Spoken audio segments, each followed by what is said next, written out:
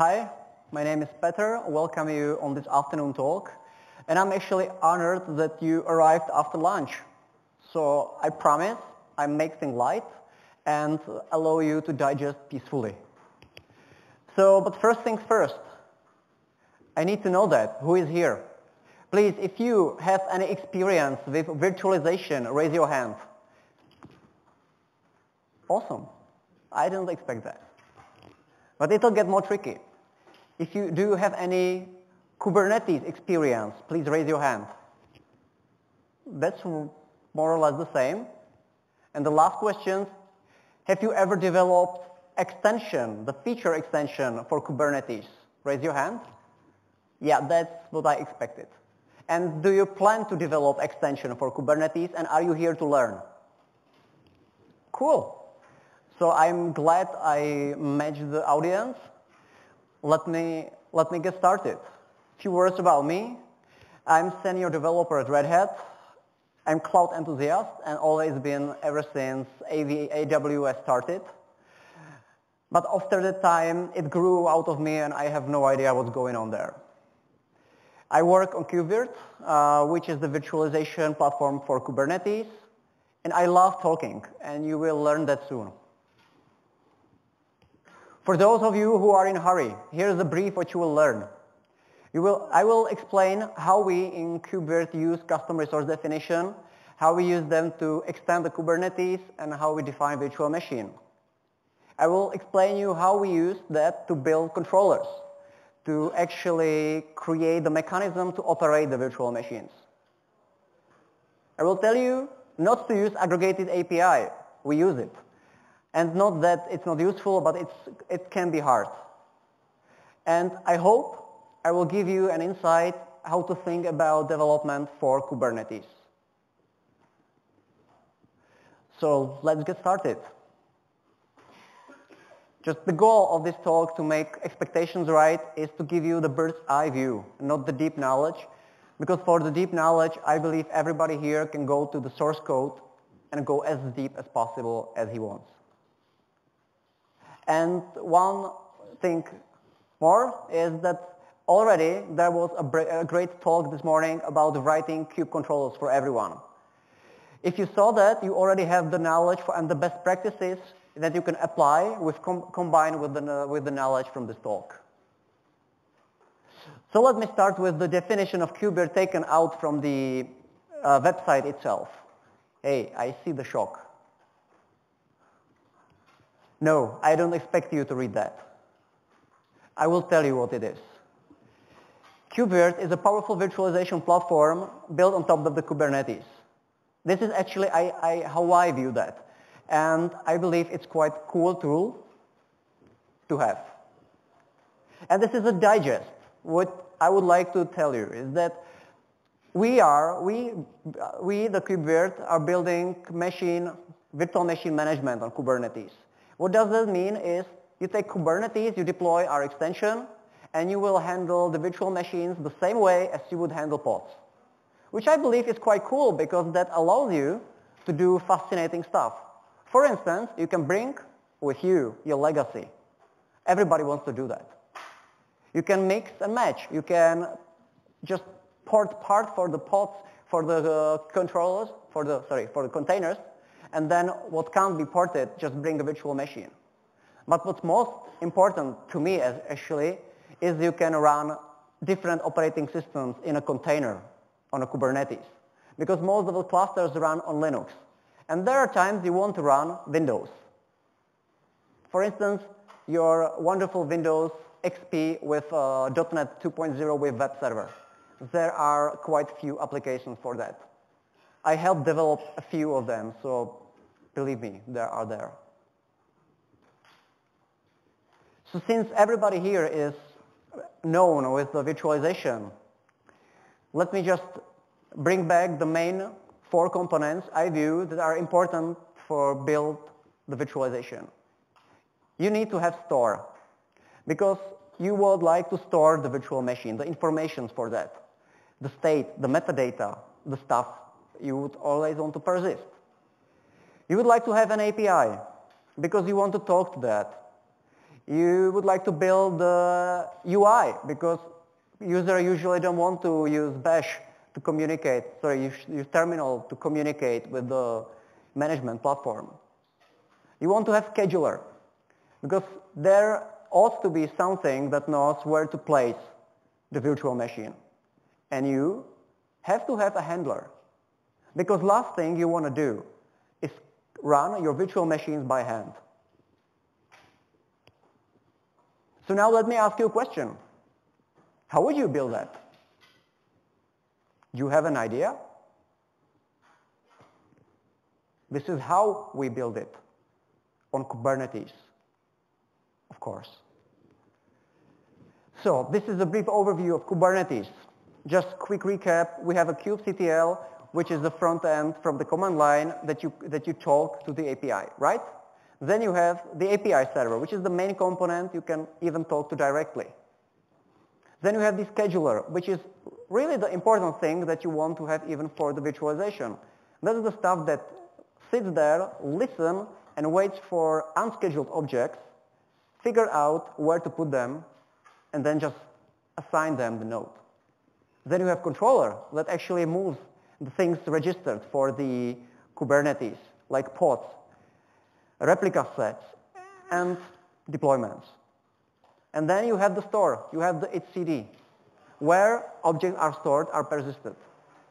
And then you have the kubelet, which is a controller that sits on each node and waits if there in a store is an object assigned for this node.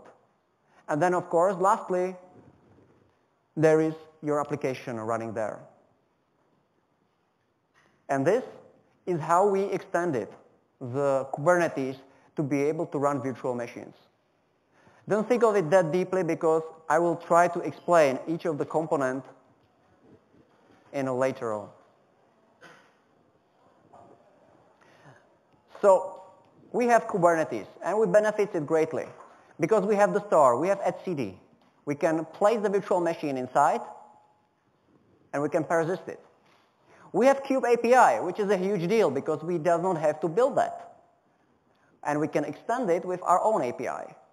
We have wonderful Kube scheduler, which again, we do not have to do anything. We just describe our workload and the Kube scheduler figures that out and it just places it on the right place if he knows the specifications of the node.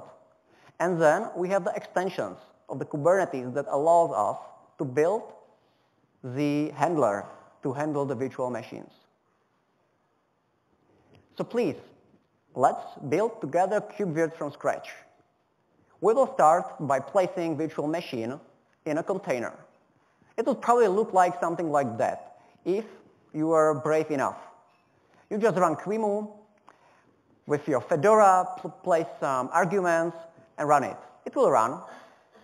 It will be single process. It can utilize pod network if you use the same interface as in the pod. Then you will talk to the internet and internet will talk to you. But there are some drawbacks.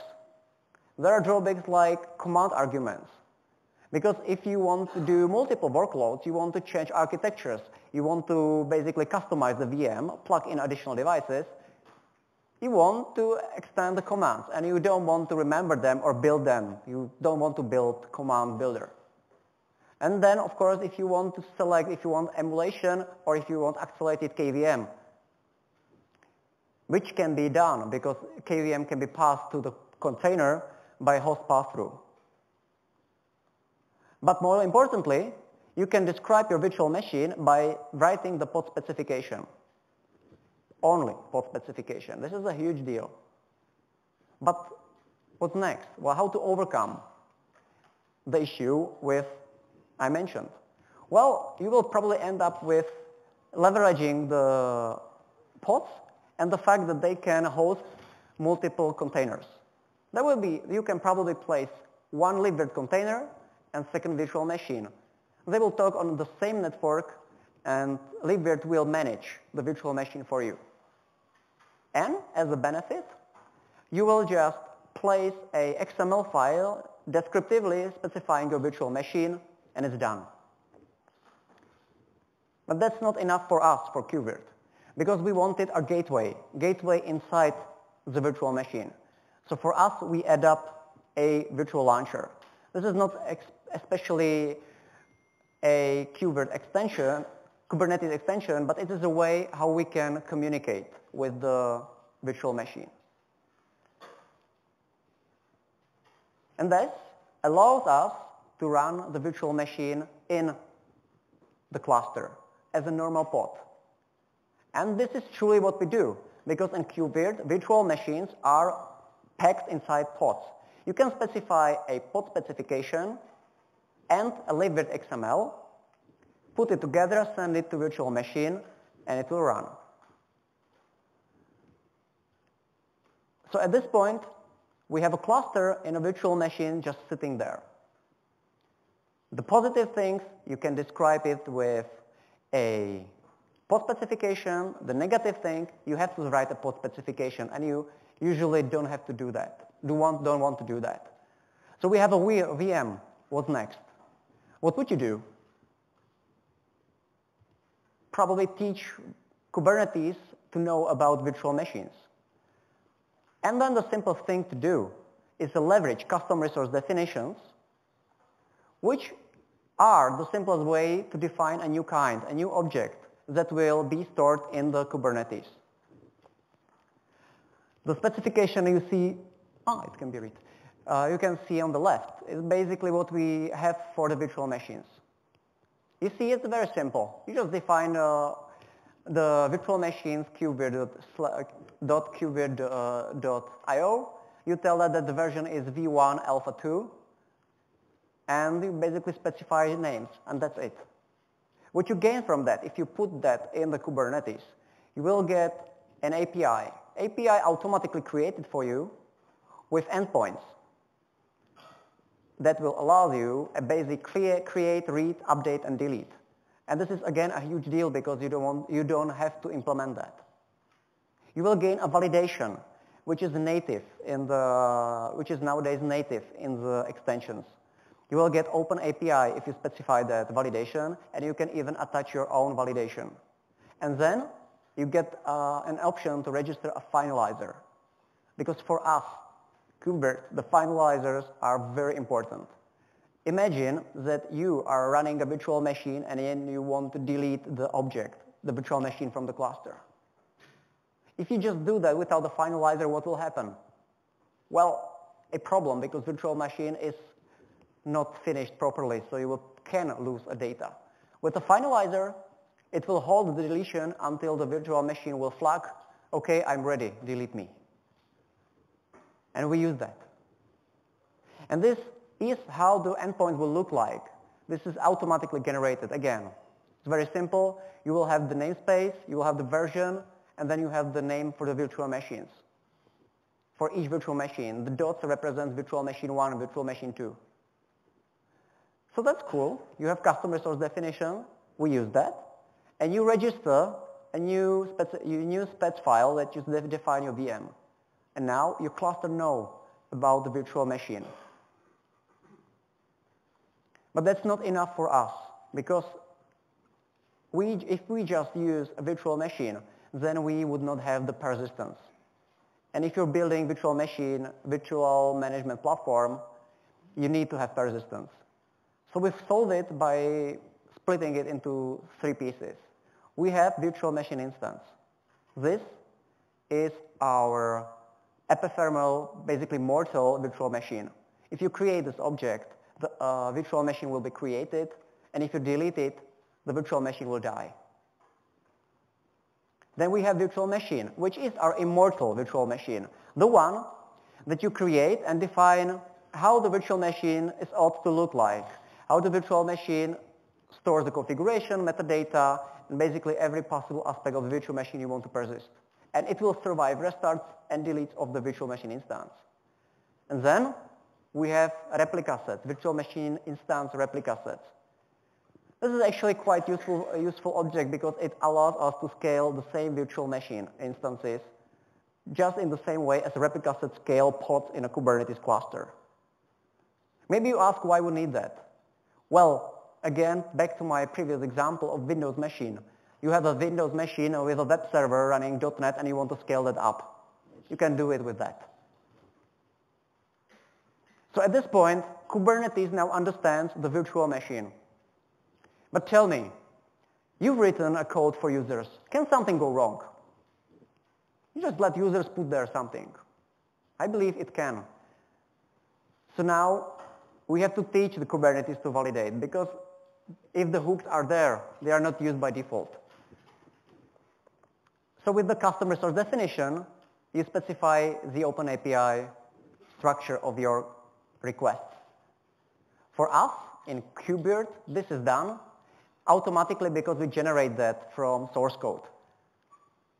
And I urge you to do the same, because the last thing you as a developers want to do is have a different source code and the API description. I've been there, I've done that, and I failed terribly, because we just went away and we cannot figure out what's wrong. And then if you put the OpenAPI inside, it is validated automatically just before it's stored in etcd. And if it fails, it will fail with an error, so you know what's wrong. And then if you want to do any expanded, any extension, you want, for instance, to validate if you put a data volume and the data volume is specified properly. And not that it's written properly, but if it's specified properly. Or you want some device to be set with defaults. For us, these defaults are set up the random device. Users just want to place random device inside, but then there are some defaults that you want to set.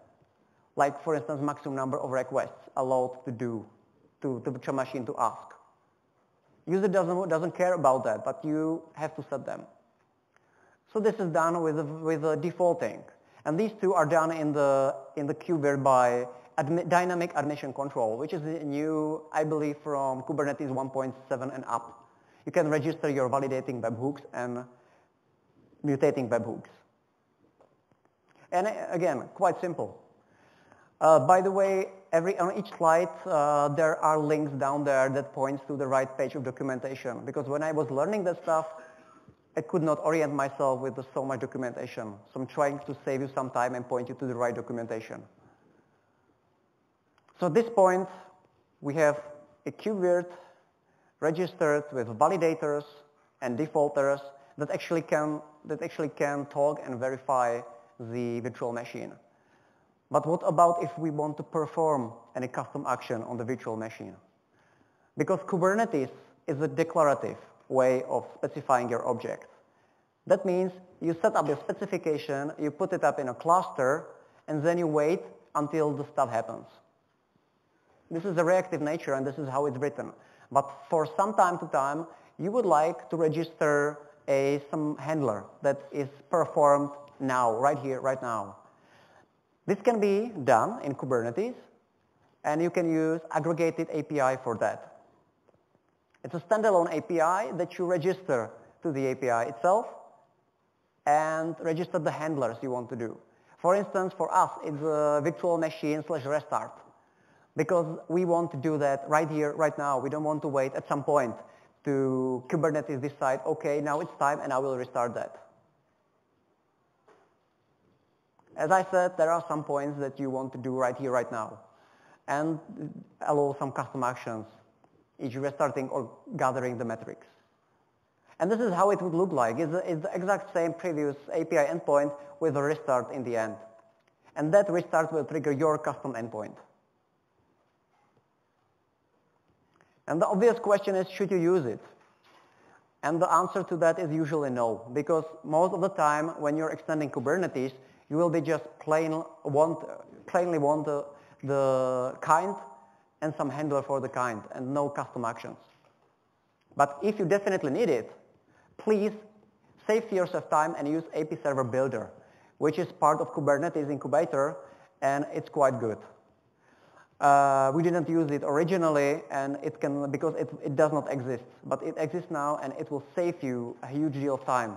Because writing API aggregated server, there's a lot of boilerplate that's a huge waste of time. So now we have a KubeVirt core with handling the virtual machine from in to out, from in. But Tell me, what's missing? Am I missing something? We have the virtual machine there just sitting in the etcd. Well, of course, storage and network. This is done by Kubernetes. We use the infrastructure in the Kubernetes. And for the storage, we use persistent volume claims that will allow us to just direct the persistent volume in. So, but now this is a VM sits there, and it actually does not do anything because we did not implement any controller. And in KubeVirt, we have quite few controllers. So, I don't know if you know that, so I will repeat that. What is controller? Control for me is a state keeper. Here, it watches a state in a store. It monitors for the state, and if the desired state is not reached, he will pull the strings and push the levers to make that state happen. Eventually. It will not be done automatically right here, right now. Eventually. So, but besides for that, for me, it's actually quite simple concept. You just watch the etcd with informer. I get to that. You register your endpoints, the CRUD the read, update, delete, and create endpoints. Once the endpoints are read, you do your validation or whatever you need. And if you're done, you just place an item in the queue. And if there are any items in the queue, there is a control loop, plus basically event handler that will take stuff out of the queue and work on that.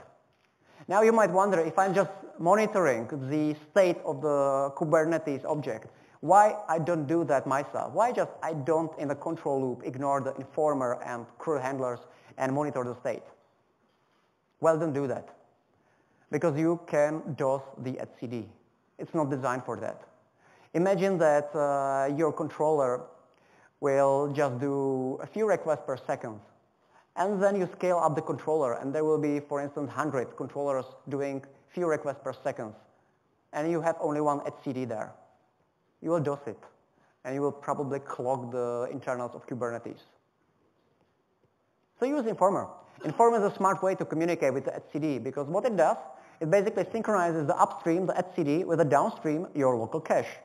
And it does it in a smart way, because it shares the objects with all registered informers, and only when there is a change, it will inform you about the change. So the amount of information is minimal. And it does that, inform you about the change by calling the handler. So please, use informers. Again, use the KubeVirt as a reference point because we have them and you can use them. And even if you want to do any advanced stuff, you can override the informer and use it to monitor any other stuff you want. What we do in KubeVirt, we monitor virtual machine state on the hard drive for the file, for specific file changes. If the file changes, we mark change and register the event. But I know this is quite abstract, so let's go to concrete example. And the concrete example is how actually the virtual machine is created.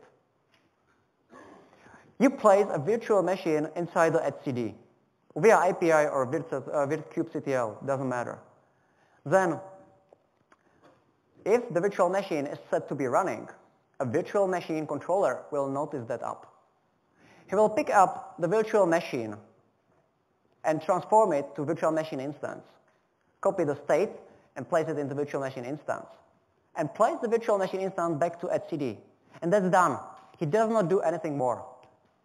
Then, in the etcd is a new object. It's the virtual machine instance.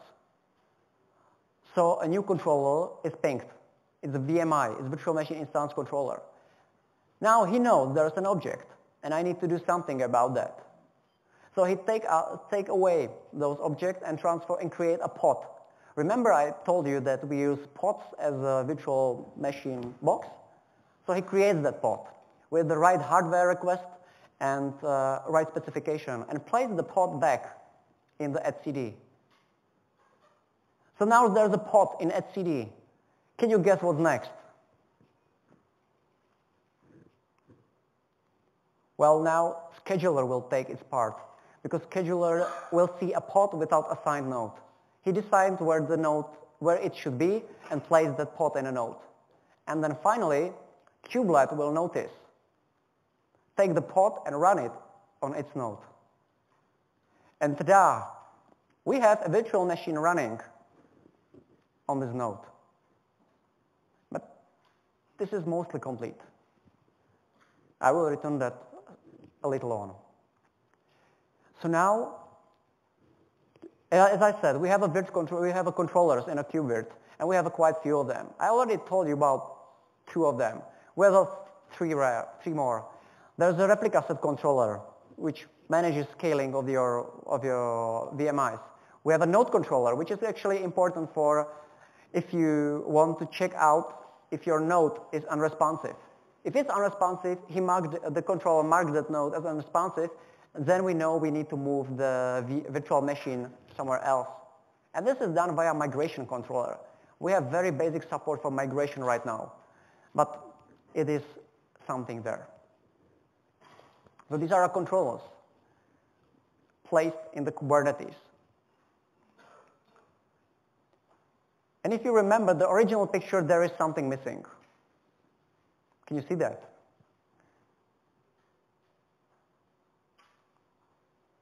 Yeah, sorry. And I will return to that. So I forgot about one important thing. Please, don't write controllers from scratch unless you totally have to. Because, again, there's a lot of boilerplate, the code that has to be written. And there are better ways you can use that. If you want to have fine-grained control, fine, write it. But if you only have a simple controller, just use boilerplate code. And there are 2 of them that are quite good. First one is Operator SDK by Kotas. A second one is by Kubernetes KubeVirt. Both of them provide you roughly the same tools.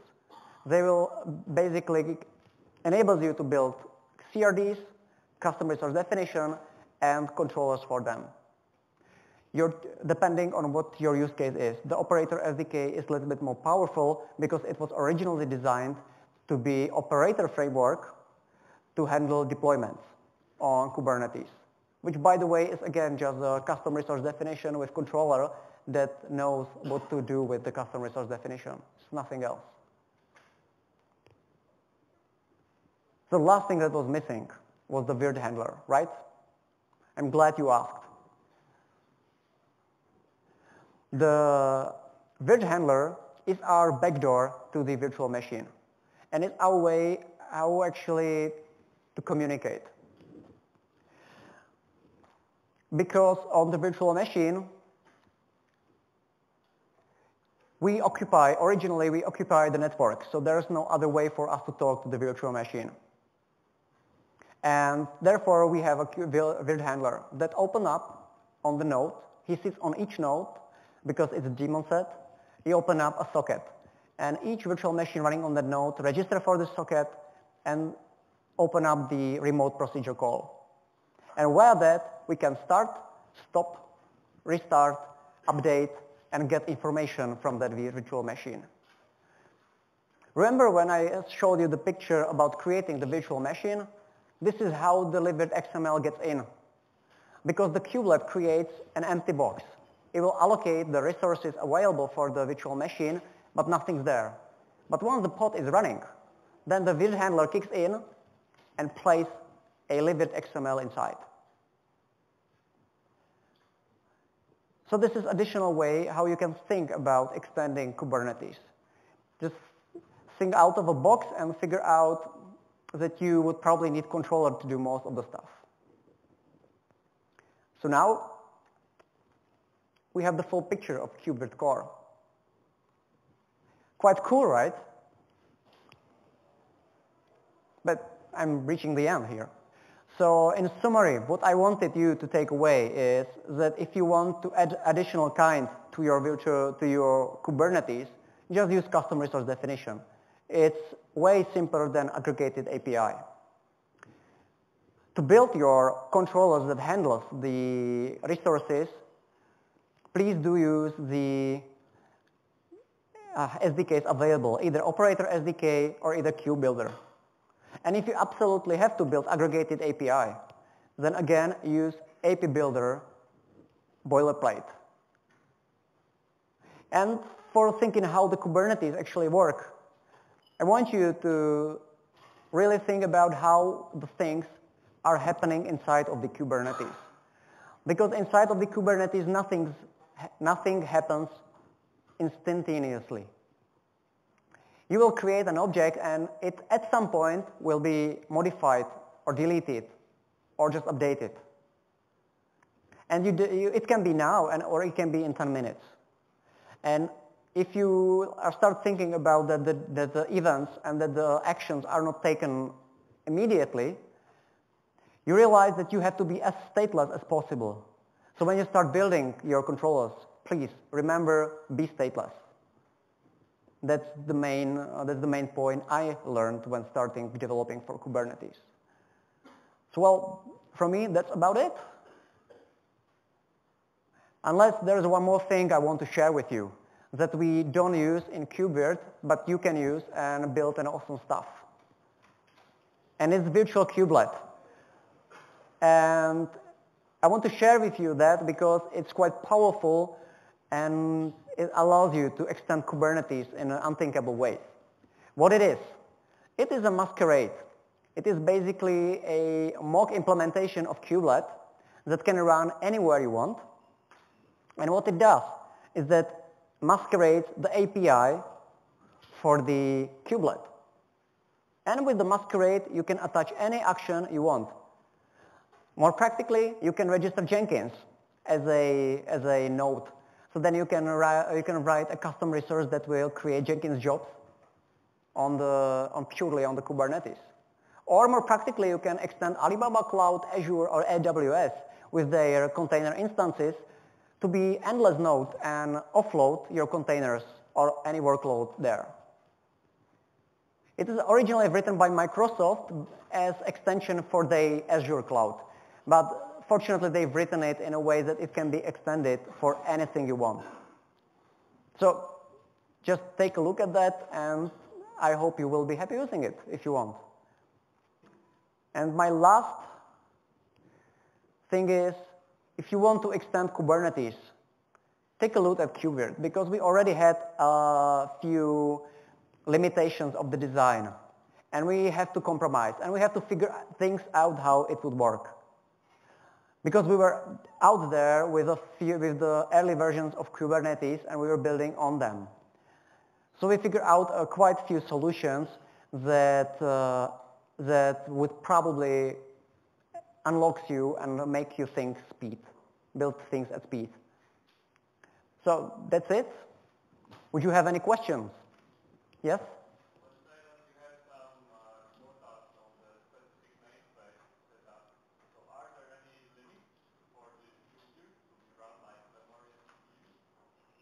What you said was quotas? Yeah, you're asking that if I set any quotas on the host, if they will be transposed to the pods? I mean, exactly, you set up the quota for the namespace where you run the pod to the VM, right? Uh-huh. So then is this the minimal requirement for this pod to be run, like the minimal value for memory? Well, the thing is, if you set the quotas inside of the Kubernetes, then it doesn't do anything on top of that. So it will be handled by scheduler inside of the Kubernetes. So he'll know that he already reached the quota and he will not schedule something there. But if you are setting the quotas on bare metal, we have no way to know that. Okay. Question? Okay. Why is the bird involved? You originally showed directly executing QEMU inside the pod. QEMU? Yeah. Because I wanted to show you something to scare you. No, but sorry, why is libvirt involved? libvirt. Yeah, because the thing is, the libvirt provides you the abstraction on top of the QEMU. And it can be cumbersome to build full virtualization on the QEMU. You have to basically make all switches right. You have to put hot plugs, you have to check out the host devices, and the libvirt actually abstracts that. And on top of that, he handles the monitoring of the status, so you just ask the libvirt. You just don't go directly to QEMU. So it simplifies our life. Well, question real quick. Do you ever envision libvirt was originally designed to abstract over Zen and presumably Hyper-V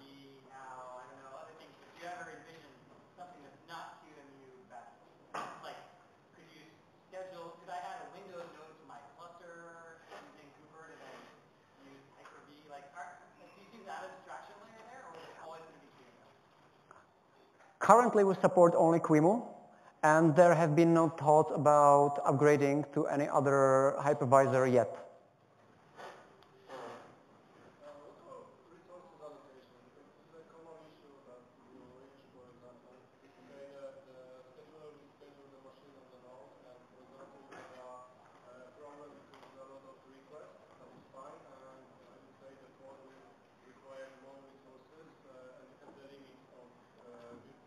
Okay. Okay, just let me repeat the question for the recording. You're asking if we support resource allocations because the virtual machine can grow, right? We support that. You have basically two options. You either does not specify that and then you have to live with what you were given. Or you can set resource limits. You can say in the domain specification of the virtual machine, you set your bottom limit and you set the maximum limit, which is your boundaries you want to operate. And then we transpose that to pod specification, and Kubernetes has the primitives to work with that. Does it answer your question?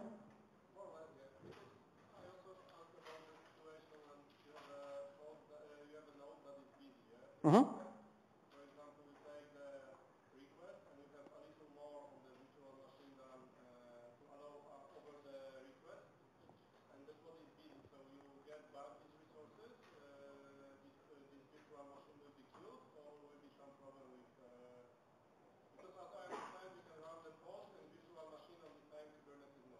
Mm-hmm. And if you have I would say you have a KubeVirt, the virtual machine that is quite high limit, but low resources, and now you lose the resources for the pods to be sure that every request are checked. Okay, the thing is, we are not hiding the resources. If you specify the requests you want for the hardware, they are directly transposed for the pod specification. So the Kubernetes know exactly what are your hardware requirements. And then again, it's the virtual machine inside is just a process. So the Kubernetes knows how high consumption is inside of that node. So he can decide if he can put it there or not. So we are not hiding anything. At the early stages of project, we decided if it can be implemented for pods, just do it for pods and don't do it for virtual machines. Because in the long run, it simplifies our life and does not add additional complexity for us to think, okay, we have it, but how do we transfer to the Kubernetes? So when you have, I would say, when you use more resources than request, the machine will be stopped, yeah? You will not have them. Because you already said, I want 2 CPUs, I want 3 gigabytes of RAM. You will just not have more. And for what you would do in, let's say, in open virtualization, you can add up hot plug and memory for that. But we don't support that at the current situation.